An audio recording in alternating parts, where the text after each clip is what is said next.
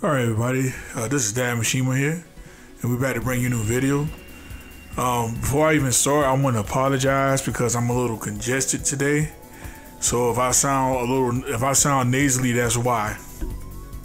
Okay, so with that being said, yeah, we bring you a new video today.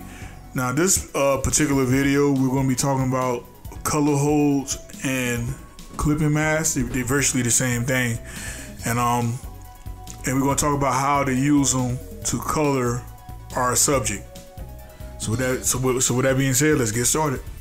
All right, so once you got your inks the way you want it, say like you're doing a character, and you got your inks right, and you're ready to add some coloring. All right, so one way you can do this is by first you want to do a color fill, and I found out the best way to color fill is against any color but white. I don't know why. I think you can see better. In my opinion, you can see better if you use any other color besides white. But so what I do is usually I just use like a solid color, like magenta or green or something like that. Anything that's not on your subject color scheme will work. All right, so we got the magenta background added. So now all we're gonna do is just we're gonna add a solid color, and then we'll be right back. Okay, so we got the color fill in. I decided to go with white, ironically, and so now we're ready to apply a clipping mask or convert this into a clipping mask. And the way you do that, first before you do anything, go to the solid color or your color fill that you just added, and rename that layer to clipping mask. Okay, once you do that, create another layer, and make sure that it's right above the clipping mask layer.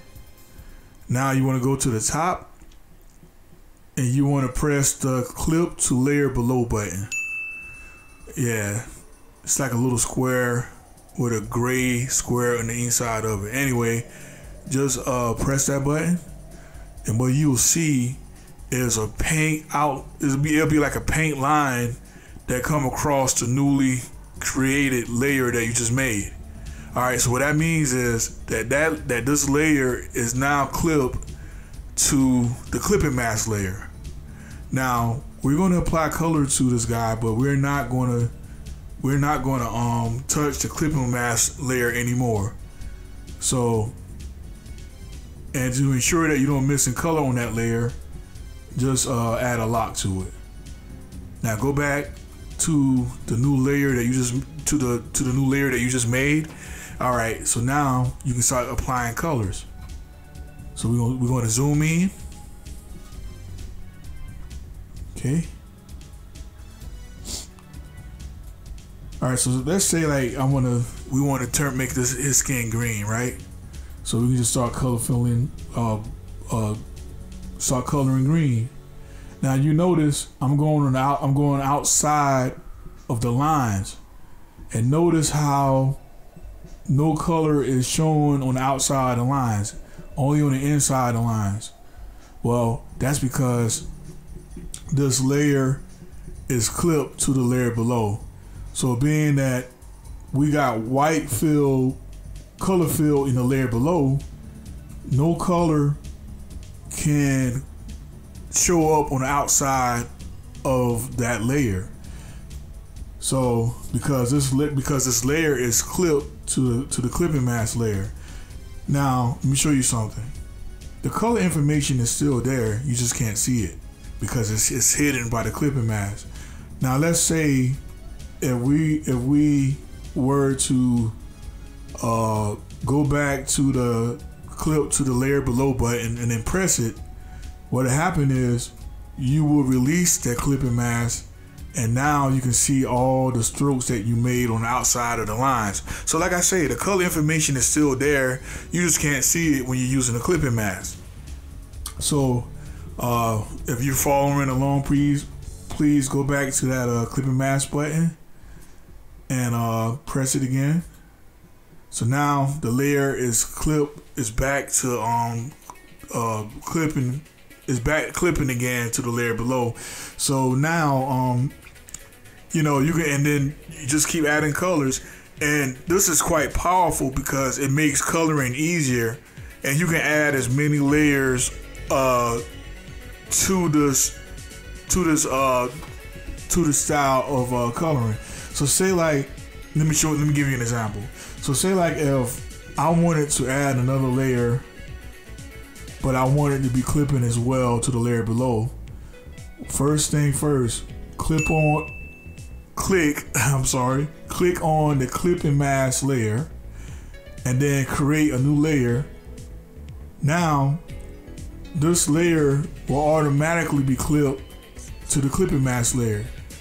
Now, make sure if you're gonna use multiple layers, you want to drag this above the other layer, the first layer that you clip below. Now you can color on top of the layer that you just color on. So say like if I want to color red, I know this is about to be ugly, but say like I want to color red or something like that. Color red, and then let's say like if I made a mistake, but being that I'm not on, you know, being that I'm on a different layer, I can erase without even worrying about, you know, erasing the, you know, the green skin or whatever. So this method is quite powerful.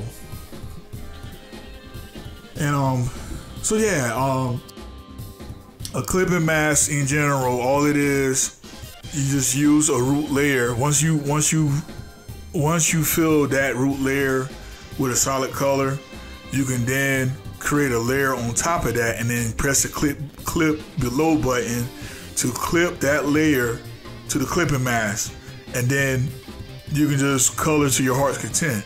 And that's really it. You know, that's it in a nutshell.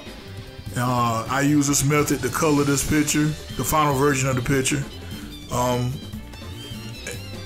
Yes, it's quite powerful.